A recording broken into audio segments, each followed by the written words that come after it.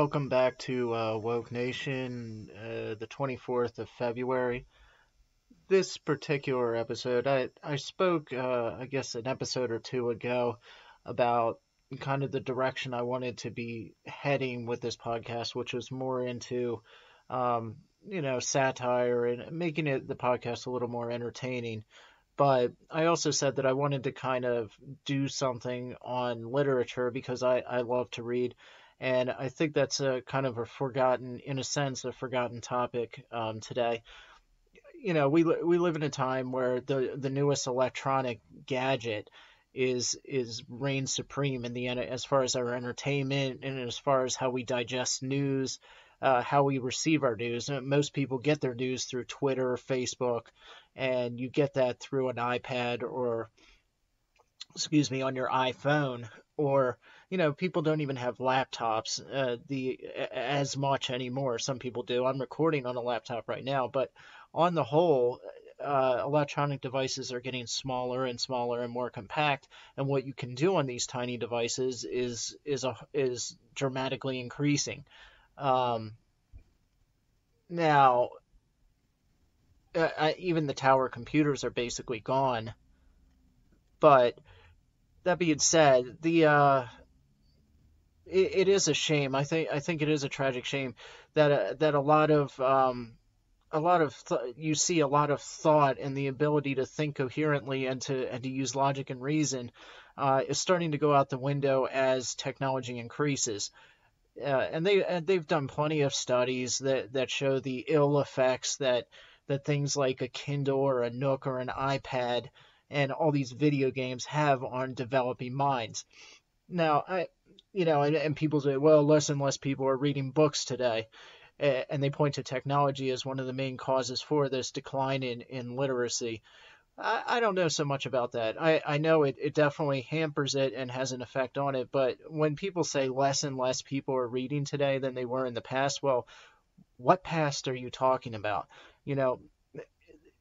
A lot of people will point back to a couple hundred years ago, like during Victorian era England, where Charles Dickens reigned supreme and was the modern celebrity, or Lord Byron, the poet, who was the first modern celebrity. They called it Byron mania. I think he wrote the great epic poem Don Juan, and women swooned and men swooned over him. They used to mail him letters with locks of their certain types of hair in it, and he had affairs with everybody. The Victorian era press was obsessed with him and his latest scandals of who he was sleeping with, and it mirrors. It was a mirror reflection of how our paparazzi and our TMZ and all that is run. But anyway, back in that time period, there is this idea that everybody read, and because there was no TV. So what else would they do? Well, that's not true.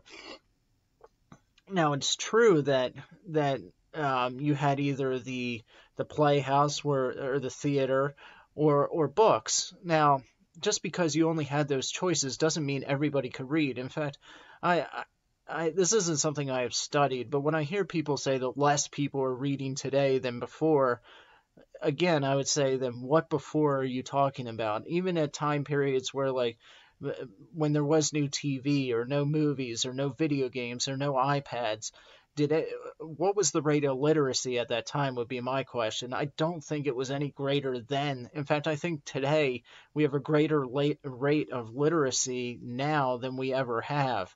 Now, so I don't know. I think it's always been the case that more intelligent people generally read for entertainment and enjoy reading, and those who aren't really intellectual are going to find other avenues to entertain themselves or to learn that are less stimulating and use your brain less. I think it's always been that case. Just because there wasn't TV doesn't mean that people didn't find other ways to entertain themselves, like the theater, or just as an example, if you want to go back to Victorian era England. I just don't buy that. Now, that isn't to say that I don't think, that's not to say that all this technology isn't having some kind of negative effect on the rate of reading in the country and people that read for pleasure. But I also think the book industry is largely to blame for that too.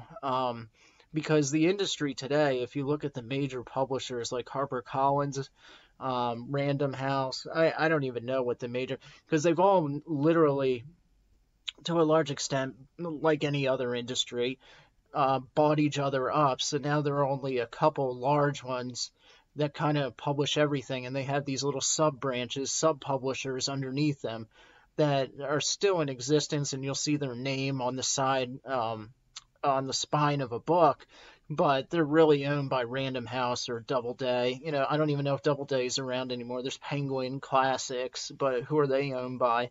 But anyway, most of these publishers have been bought up by the bigger houses, and these bigger houses are interested in one, just like anything else now, are interested in one thing only, and that's money. And so what you see when you walk into your average bookstore is shelf upon shelf upon shelf of what you call pop fiction.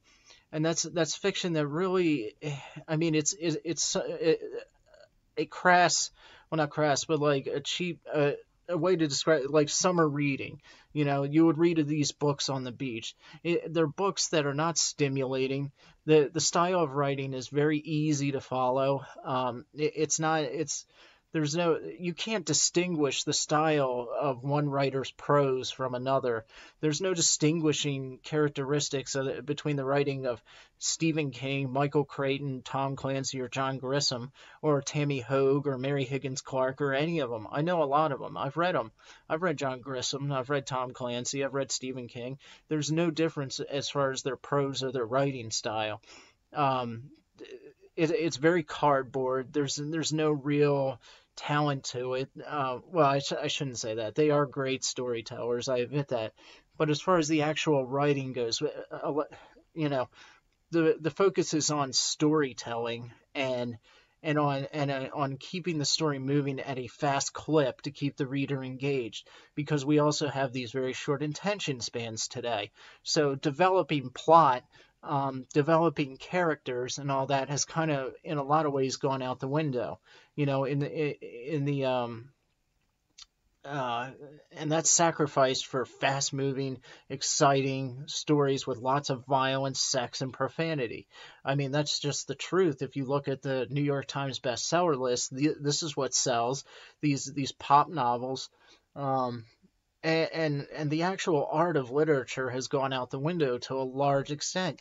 Even our literary authors, great, like I'm saying, you have pop fiction, which is most of what you see and probably the bulk of what sells, besides cookbooks and self-help books.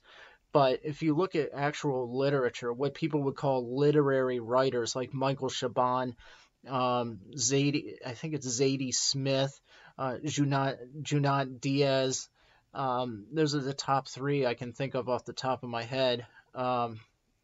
Toni Morrison, I guess. There's others, but those are just the top three I can think of. And they, Michael Chabon is a very good writer, in a lot of ways. And if you want to read a really, really good book, and it won the Pulitzer Prize, it's his, I think it wasn't his first novel, but it's The Amazing Adventures of Cavalier and Clay. Very good book. It won the Pulitzer Prize, like I said. So I'm not discounting him as a writer in any way. It has to do with two cousins during World War II who immigrate to America from Europe, and I think they're Jewish, and they're very passionately, they're big fans of comic books, and so they start writing these comic books that kind of reflect their struggles and kind of reflect the world around them with World War II and the Holocaust and stuff like that.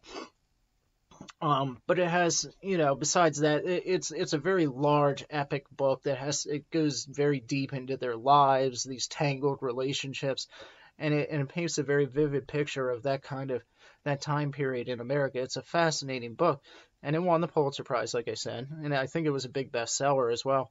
Um, so I'm not discounting that, but then the prose itself, when I talk about literature, when I talk about great writers, what I think of is not only the ability to tell a story well, but also to write well. And in writing well, there's a difference between how you write and how the guy next to you writes. You have your own distinguishing prose, your own style of telling the story, and I think that too has in large part gone out the window because even our literary writers today just aren't doing that. Like Michael Chabon, he's talented, he can write well, and his prose, such as it is far superior to Stephen King or any of these pop writers who, like I said before, are very flat, very boring. It's a lot of she said, he said, and very little description or character development. Michael Chabon can do that. Zadie Smith can do that in her books, like White Teeth, I think, which was one of the most one of the most rewarded or decorated would be the right word, debut albums of the 2000s. I think it was White Teeth. I read it. Zadie Smith. It was a good book, and it was about Indian immigrants living in Britain and kind of how their culture is meshing with British culture, the life of the immigrant in Britain, basically. And it's a very funny book. It's a great book in a lot of ways. But again, there's no distinguishing characteristic to her prose. You have to go back kind of a couple decades in American and world history, European writing to really get to a time when that was still important, where prose and writing, your own style of prose was also very important, and it was something. It was like your signature, as a writer. Uh, you have to go back probably to the 70s to where 80s to where we last really saw it. Although, before I get to the end of this, there are two writers right now that, and it actually a publishing press called Sagging Meniscus, which if you want writers that are defiantly unique and not only with the stories they choose to tell, but how they choose to tell them, the different formats of storytelling that they play around with, metafiction, everything. But also their prose is totally unique to them individually. Nobody else writes like them, and that's a big part of who they are as writers. I want to get to that before the end here. But yeah, you have to go back, generally, besides the writers at Sagging Meniscus, which I'll go into in a minute. You have to go back to the 70s or something like that. You have to go back to the postmodern era of writing, where you have like John Barth,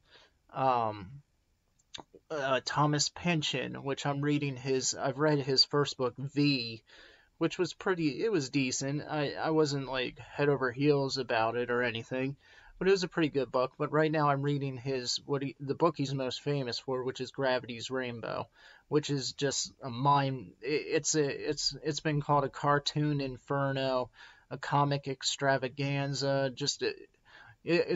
There are study guides, there are guidebooks written to help walk you through this book. It's over 700 pages long. I mean, it's won countless awards. It's an undisputed classic of late 20th century writing, and I think it came out in 1973. And Pynchon, I mean, the guy is incredibly, obviously well educated. And like I said, I mean, it's a story written about World War II, and kind of it's a comedy and a drama, it's a dramedy in a lot of ways, a comedy and a drama story about a guy who was he had experiments performed on him when he was a child, so that anytime he makes love, basically, it sends out a signal is sent out so that pinpointing his location, and then the Germans then are able to launch their rockets on that location. So this guy's, he's in love with this woman. and I think they get married or whatever. But anytime they perform the act of love, rockets rain down on that area the next day. Fortunately for them, they're kind of nomadic, so they don't die from this, but they keep moving around. And the or the British Army starts to realize that a map that he keeps with him, pinpoint, kind of detailing the locations that they've slept, him and his wife, and stayed at these bed and breakfasts in these houses. And he's a soldier at the same time, but she's with him somehow. It's a why. They start to realize there's something going on with him, and he goes on the run with her. But there's probably 50 characters to this book, each with their own subplot, and it's written in a very hallucinatory style of writing. So it's you have to reread certain passages to even really grasp what's going on. And Pynchon goes between reality and fantasy with no warning whatsoever. I mean, in one section you'll be reading about a battle, an army battle, and the next an octopus is coming out of the ocean and grabbing this guy. His name's Tyrone Slothrop. And that's the other thing, his characters have these ridiculous names like Benny Bloat, Tyrone Slothrop, George Profane, like all these wild names. But an octopus will come out of the ocean and grab his wife, and the octopus is some Greek thing. Everything in the book is based off of history, science, mythology, religion. That's why there's study guides to go along with it. But anyway, so I mean, there's Thomas Pynchon, my favorite writer from the postmodernist era, and probably one of my favorite writers of all time is Robert Coover. I've talked about it before. His book, The Public Burning, which is on Nixon and the Rosenbergs, who were married husband and wife, who were captured during the McCarthyian era and communism in the 1950s, and they were found to be communist spies, and they were executed. Well, the book, The Public Burning, has to do with that. Nixon's this outrageous, decrepit character in it, but Uncle Sam's it's a comedy / it's a dramedy, just kind of like Gravity's Rainbow, except it's a very sharp satire too of the how our government's just become a corrupt machine. And Uncle Sam is a literal character in it, and there is some disgusting stuff in the book in a certain way. I mean, he sodomizes Nixon at the end, and that's where Nixon starts to run for president. You kind of get the analogy there. But it's a very sharp, brilliant, very, and he has a very distinct writing style too, Coover. So, I mean, I think a lot of that's missing. Part of the reason, too, why I wanted to put this out is because of the latest news coming out of what's going on. And, I'm going to jump over to politics briefly here with Roger Stone. This is one I always see literature as this very, as a powerful weapon in a lot of ways, politically speaking. Authoritarian governments always shut down the written word first. The pen is mightier than the sword. It's been proven demonstrably throughout history that the written word can topple governments, can topple empires, can topple kings.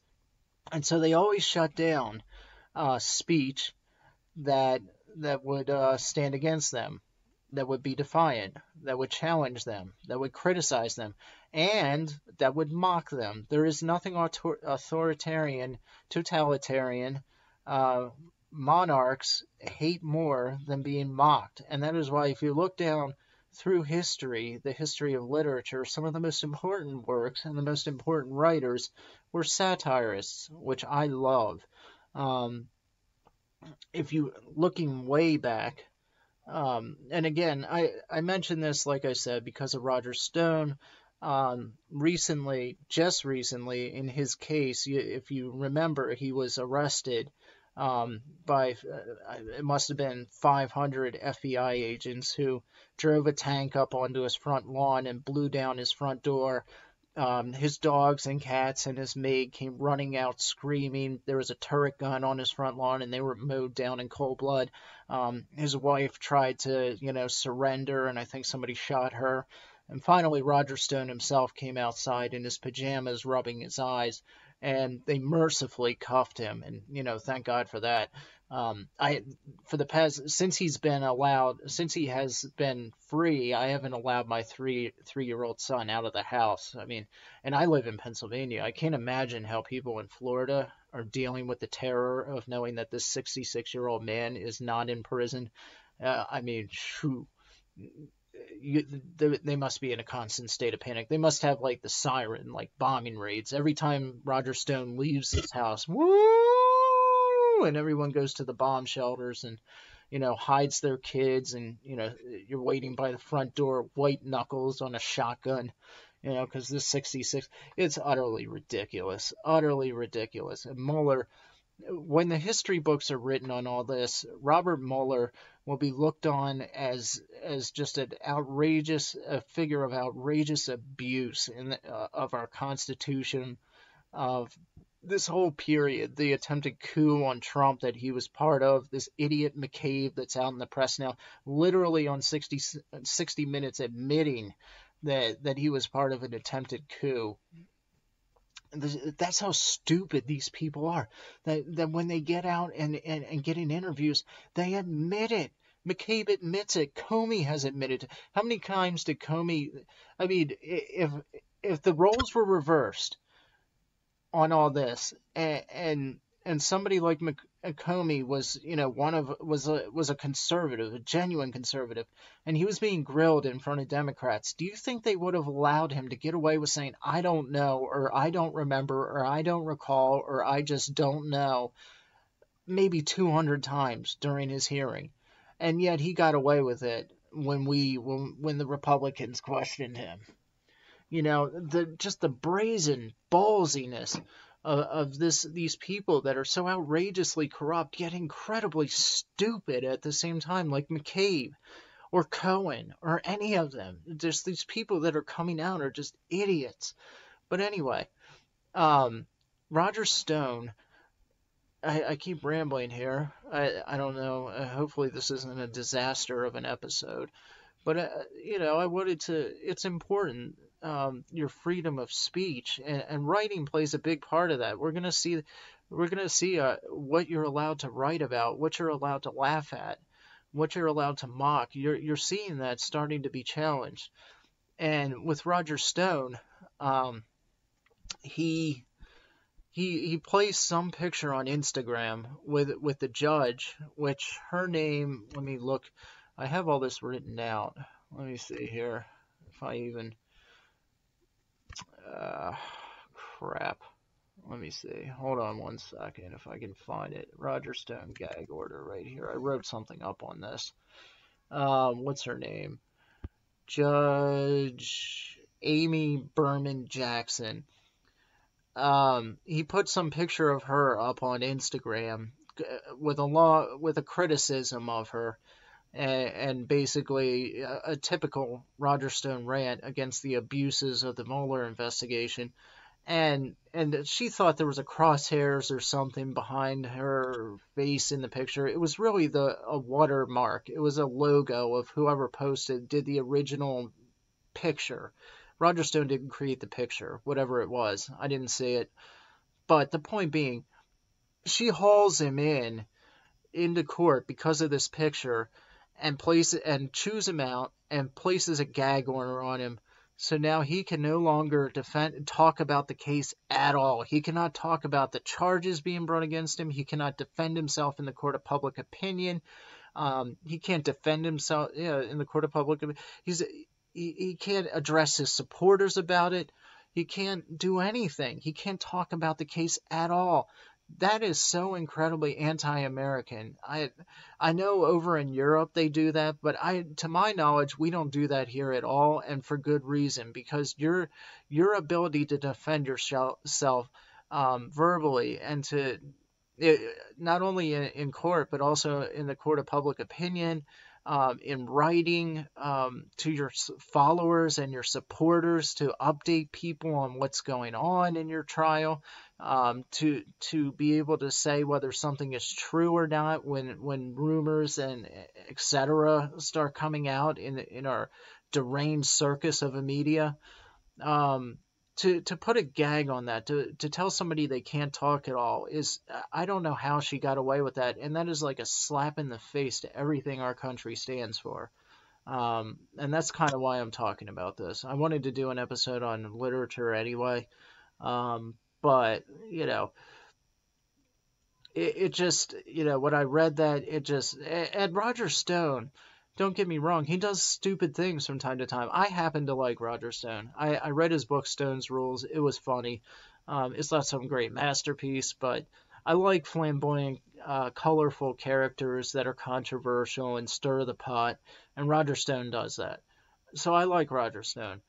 But, the picture itself was stupid. Was this the time to post something like that? Probably not. But you know what?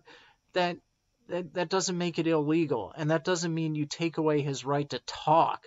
Now, she did say you're allowed to still ask your supporters for monetary support, because everybody knows that his finances have been totally drained by this, by paying his lawyers, by the court costs, by his he has to hire armed guards because of the amount of death threats he's getting.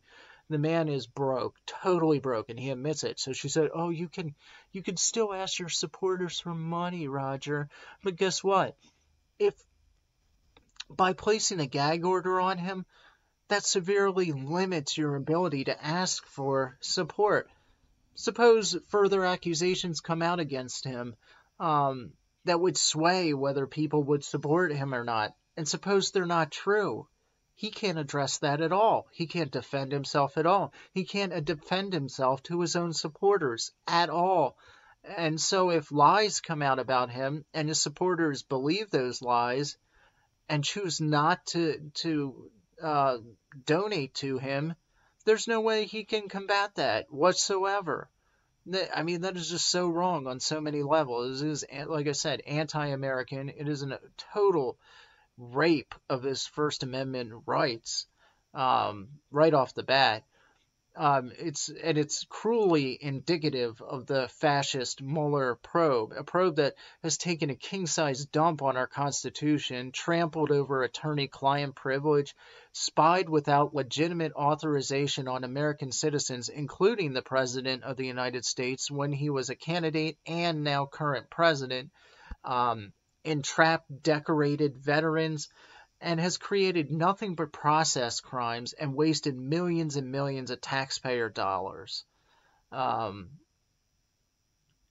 It's just, this thing has been a monumental, total waste of money, and it's honestly, it's the one good thing it's done is it's shown. You want to talk about the written word, it's shown how the mainstream press, the mainstream written word, investigative journalism in America has been totally destroyed, and is sucking at the teat of the Democrat Party, is arm in arm linked with them in an ideological war against the conservative right and Christian America. There's no denying that. When you see stories like the BuzzFeed story, which is totally untrue, CNN just happened to be there during Roger Stone's arrest.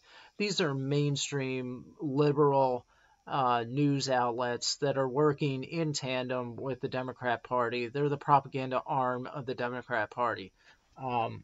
And that's another, if you want to talk more about how the written word is so important, there it is, right there. The power of the written word to form narrative, and it's being used by the Democrat Party to set the narrative as far as Russia and Trump and people like Roger Stone, Jerome Corsi, and others. So it's very bad what's going on, and it's very important that people know what is happening, and people have to be outraged, and you have to respond to it. You have to criticize it by using your words and your freedom of speech, and you have to write about it. writing is far more valuable and important than making a documentary or making a film or something like that. I don't care what anyone says. At the end of the day, it is. There are things you can do with words that you can do in writing that you can never do with film. Okay. Just as an example, Tolkien with The Lord of the Rings. When Peter Jackson went and made those movies, I would say he did he did the best anyone could possibly do with translating those books into film. And yet he did not even scratch the surface of those books. Moby Dick by Herman Melville, which is a book I read when I was 12 years old. I've read it twice now. But you could never bring that book to film, really, legitimately. I know they've done it. There's a couple film versions out there. The best one being with Gregory Peck, but that book is so complex and so full of different themes.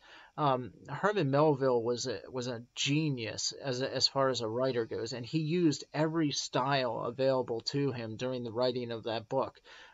It's written there are sections of it that are written as a play, like a soliloquy. Also, I mean, the poetry of his writing is just breathtaking. And then the deep layers of imagery and meaning, religious and otherwise, that flow like a current through that story. There's no way you can put that in film.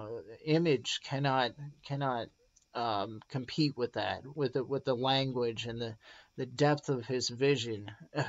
That's ironic, I would say that, but it can't compete. It just can't, you know.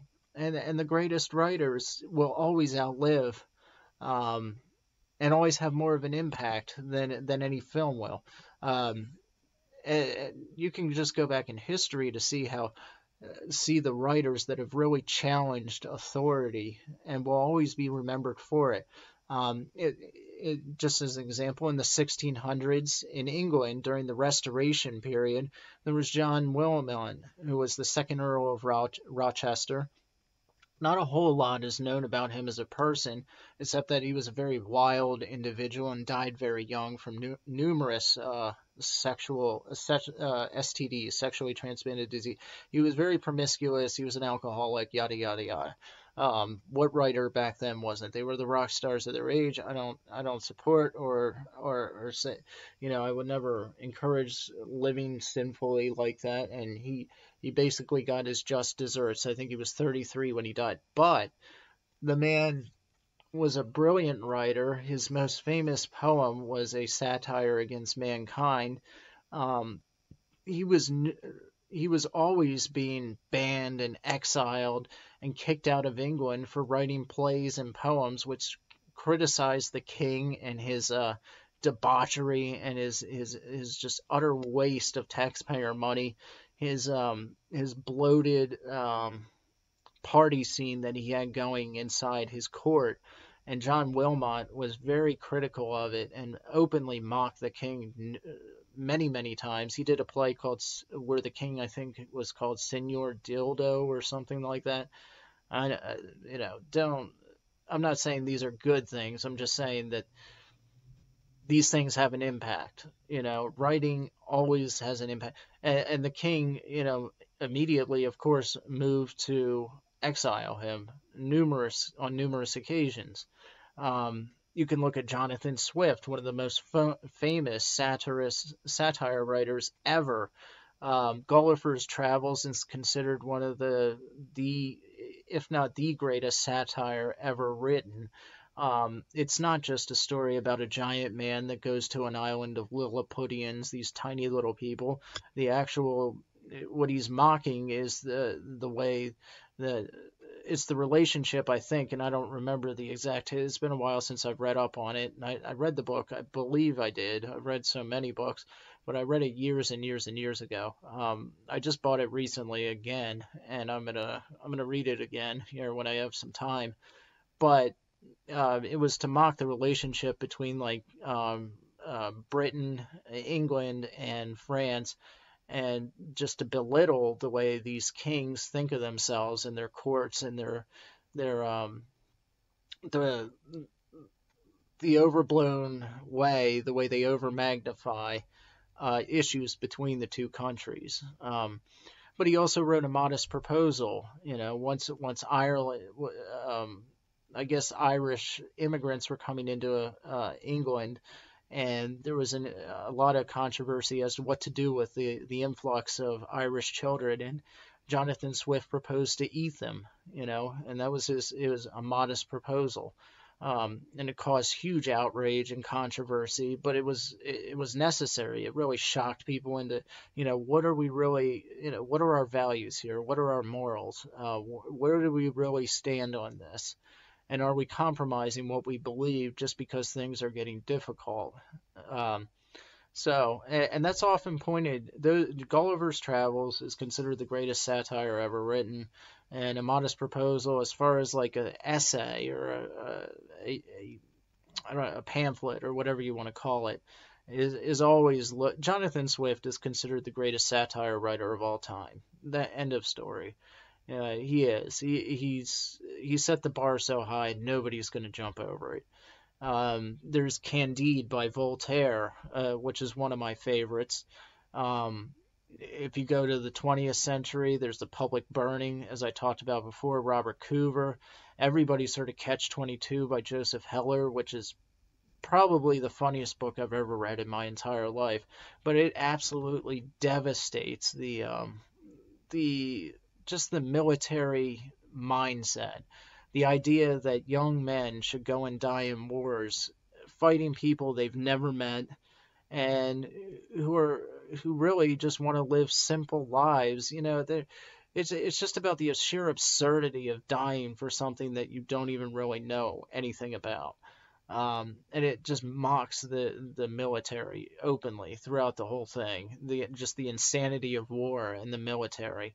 A great book. Of course, and Catch-22 has gone into our English lexicon as a phrase that, anyone that's in a tight, impossible spot says, yeah, it was a Catch-22. Well, then there's Slaughterhouse-Five, Kurt Vonnegut, another great one. If you want to look at a book that had a huge impact as far as it was ahead of its time in a lot of ways. There was the Satanic Verses by Salman Rushdie, and I say it's ahead of its times because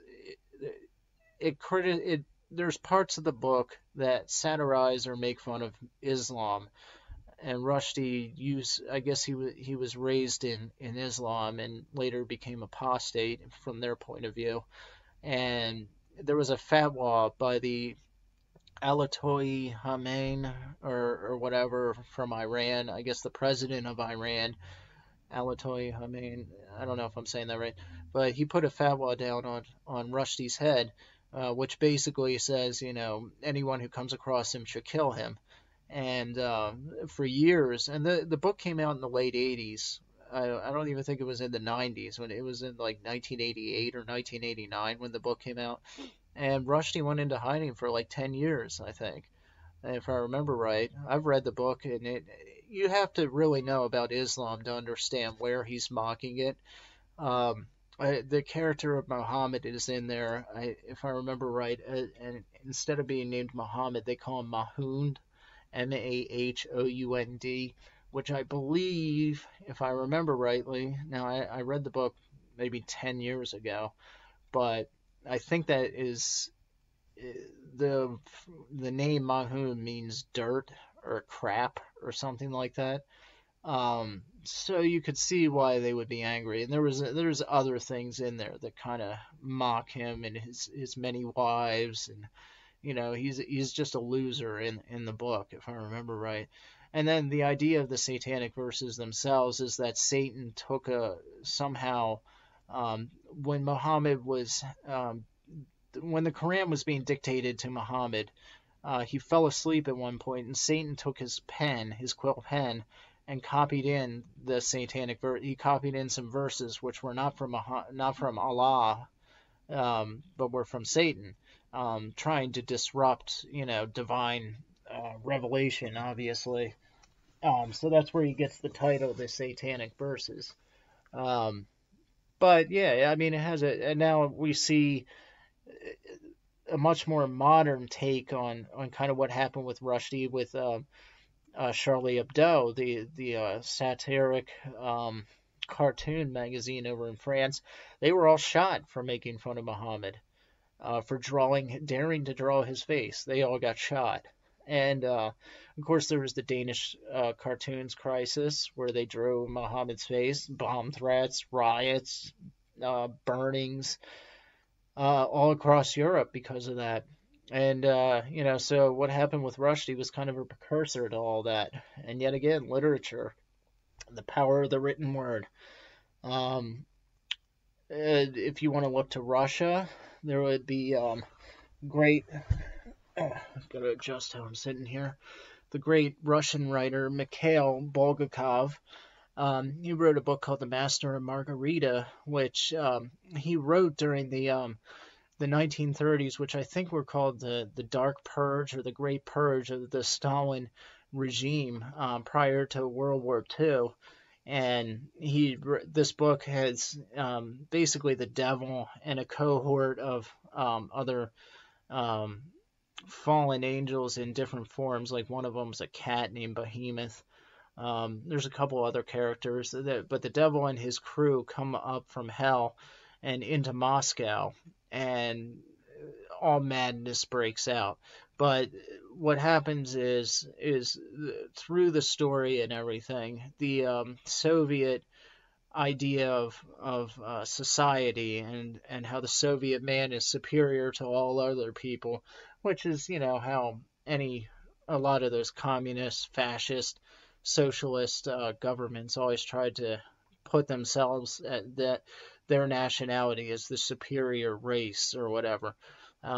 But the book, The Master and Margarita by Mikhail Bulgakov, just in a very devastating way mocks all that. You'd have to read it. But the book was not published until well after Bulgakov died. He died in the early days of World War II after Germany had invaded Russia. He died in, I think, 1940, in the spring of 1940. Probably not too happy because his book was unpublished, the book he considered his masterpiece. And at that point, it looked like Germany might win the war because their initial push into Russia was very successful. So things were looking grim when he passed. Of course, Germany was defeated, and eventually Stalin died. And so during the 1960s, there was a brief, I guess, window of freedom. And it was during that time period that The Master and Margarita was published in a Moscow literary magazine, and it became a phenomenon in Russia. Certain phrases from the book, like manuscripts don't burn, became cultural catchphrases, kind of like Catch-22 is for us. The phrase manuscripts don't burn, which was spoken by the devil to a character in the book who tried to burn something he had written, and it just wouldn't go away, which harkened back to real life when Bulgakov, I think more than once, he had burned his manuscript for The Master and Margarita for fear that the Soviet police would find it. So he burned it more than once, I think, and he would always come back to it and rewrite it. But like the devil said in the book, manuscripts don't burn. So, these, at the end of the day, I think it's very important that literature stay alive. And so at the end of this, I want to just kind of, to anyone who loves to read, there is a publishing company, and I'm not sure where they publish out of, whether it's Britain or here, but they're called Sagging Meniscus Press. And it's kind of a silly name. And they publish a lot of like comical books, but there's two writers that are published under their umbrella, all their books are published by them. M.J. Nichols and Stephen Moles. And these guys are just beyond brilliant. And they're picking up at a point, at a time where it's really needed in writing. Because as I said before, even with the literary writers today, They may be good, they may be talented, and they may have their good points, but again, prose has been neglected in the sense of keeping it fresh. Of if something's not evolving, if something's not growing, then it's dying. And recently, it's been dying. Literature has been dying because there hasn't been a progression. There hasn't been a continuous growth. There hasn't been innovation in prose, in writing, in style. New styles haven't been coming out. Some people aren't breaking new ground in territory and mapping out new territory. Now there are some. Every once in a while you'll see like Tao Lin, Tao Lin. I can never say his name. Tao Lin. He's a Chinese writer out of Brooklyn. He's very different. We'll say that, and he has his own unique style. Chuck Palahniuk, for a while there, was a little different. Now he's gone all commercial and blech.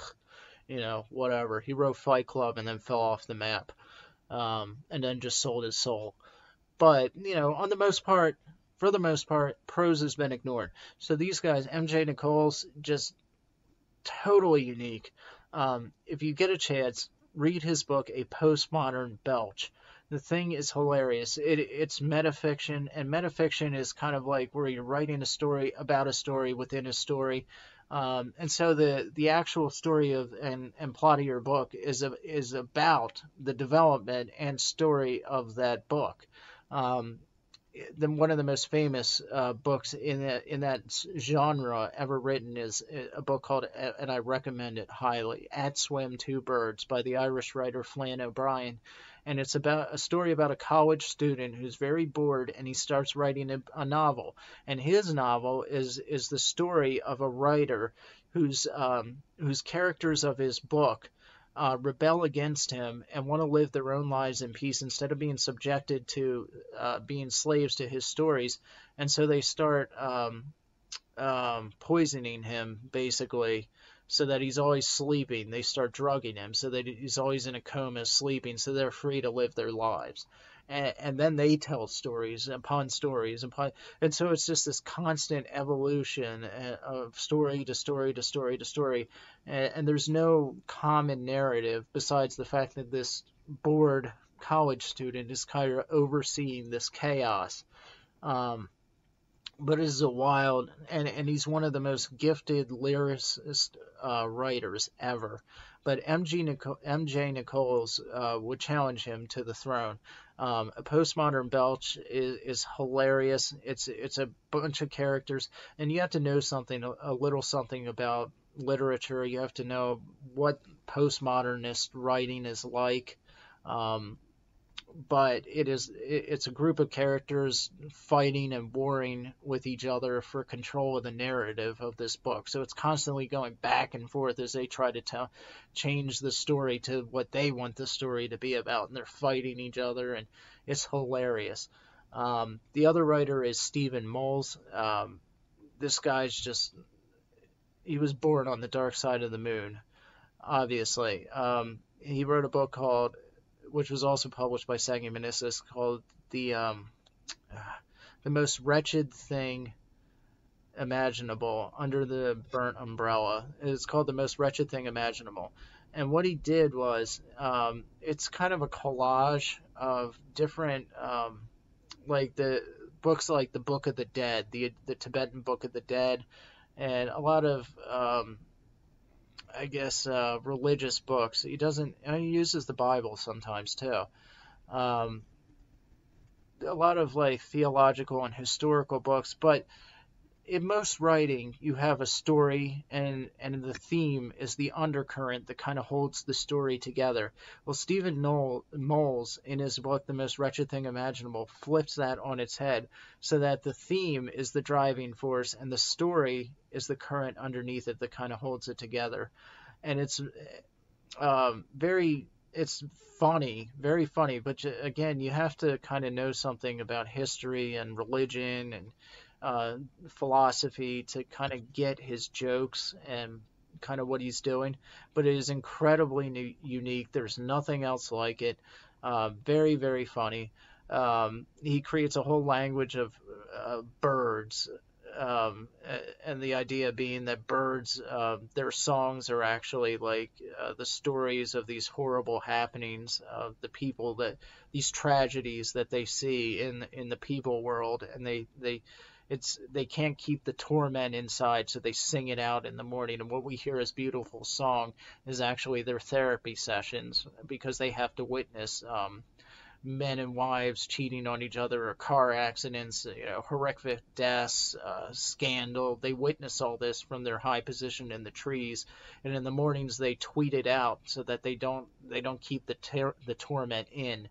It just goes on and on like that. It is incredibly well written, very brilliantly imaginative.